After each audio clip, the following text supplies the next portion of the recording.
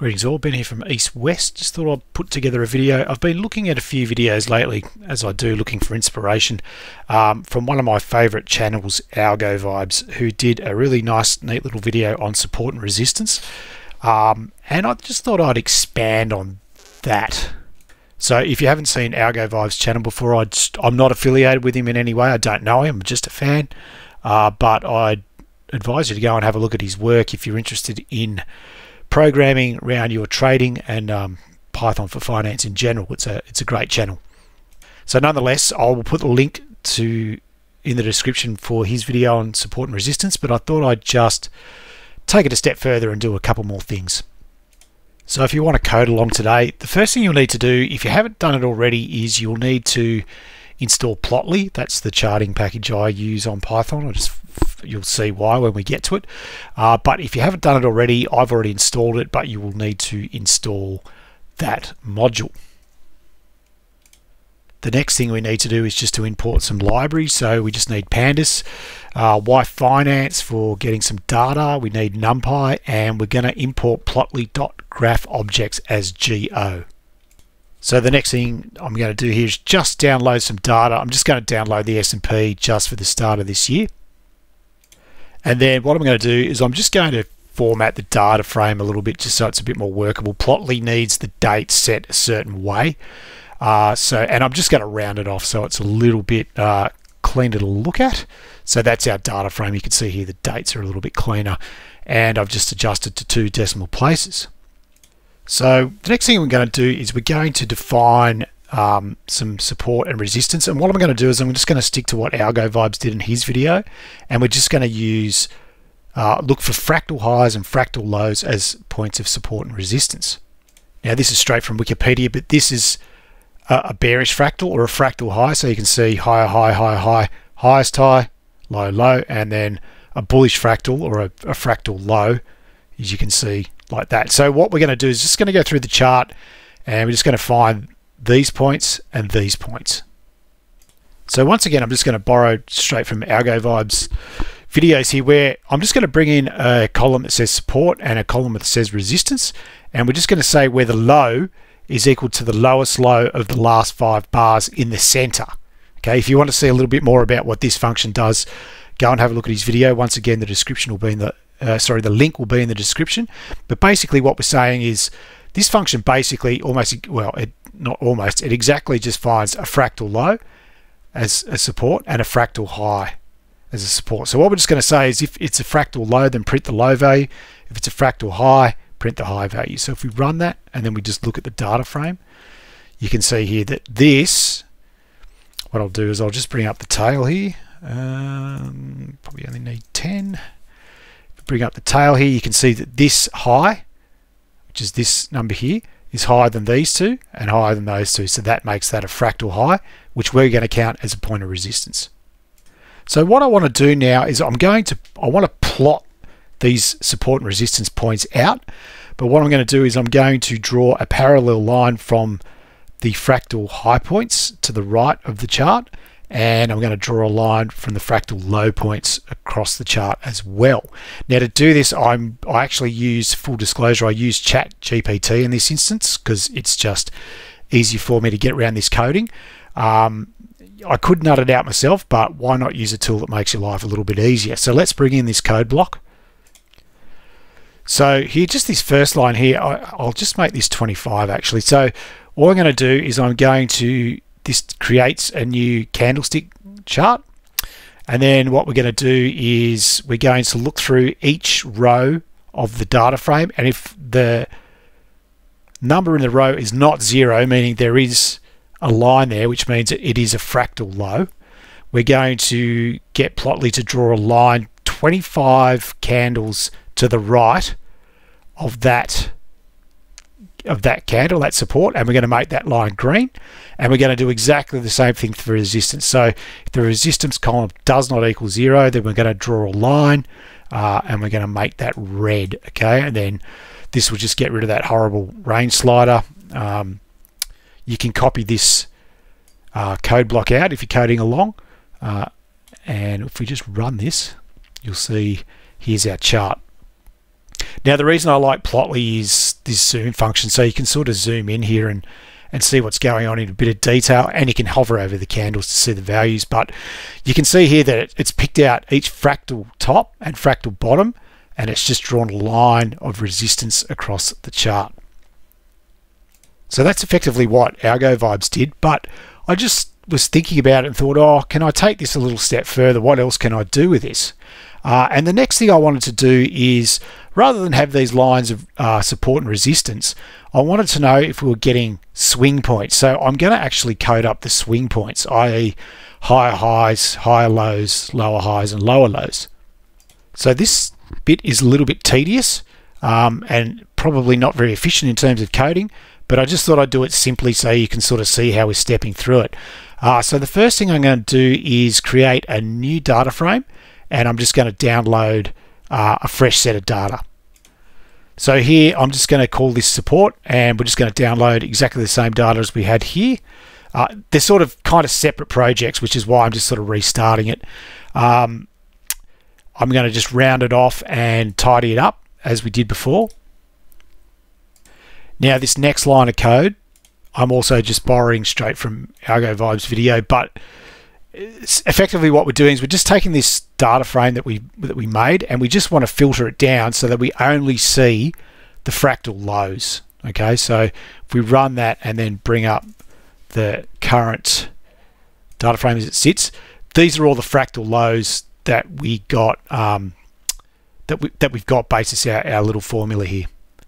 So I'll just get rid of this. What I wanted to do next is I want to know out of those lows if we've got a higher low or a lower low compared to the previous fractal low.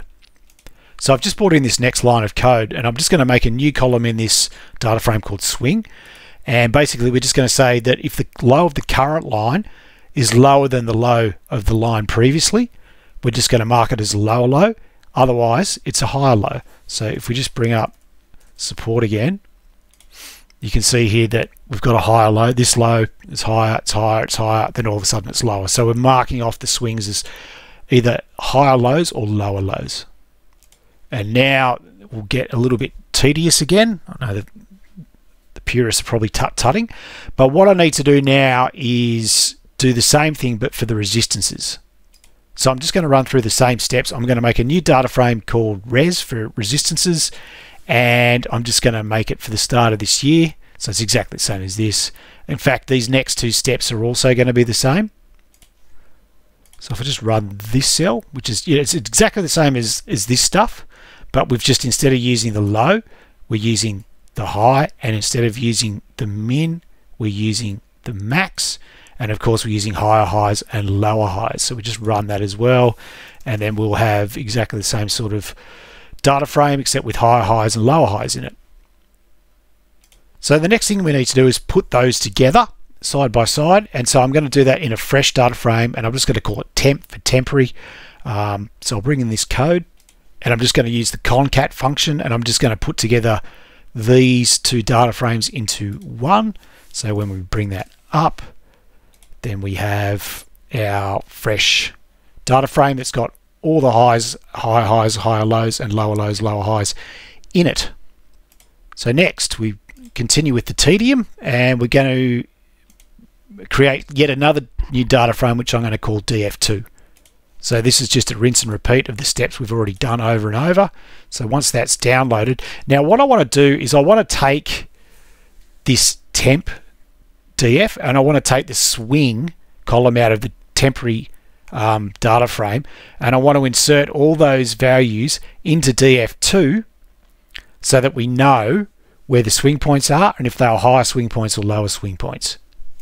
So to do that, we're just going to merge swing column from supports and resistances into DF2 based on the corresponding dates.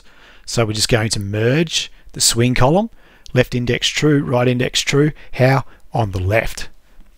So if we just go DF2, okay, so now we can see we've got our nice plain data frame here, but we've got the swing,